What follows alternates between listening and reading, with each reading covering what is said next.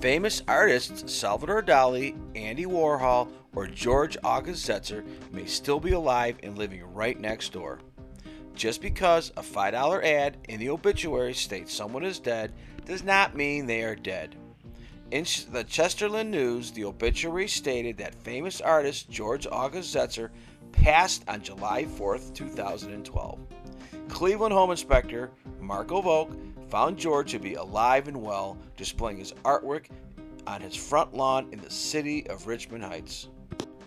Maybe George had to die so the city of Richmond Heights curb appeal green grass front lawn cronies would get off his back.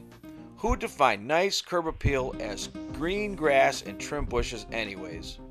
When I get out of my car during routine summer afternoon suburban neighborhood inspections, I hear lawnmowers cutting grass, irrigation systems sprinkling water, and weed whackers whacking. I truly believe that green grass is one of man's stupidest inventions and is a conspiracy to waste our time and money.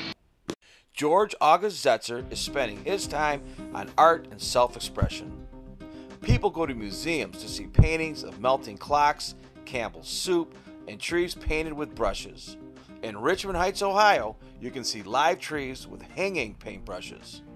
It is truly amazing that our society promotes self-expression and individualism, accepts facial piercings, tattooed heads, and destructive music, and then frowns on people who do not have irrigated green grass perfect world syndrome front yards. George August Zetzer, you are a true artist and you are a dying breed because the dumbed down collective know no better.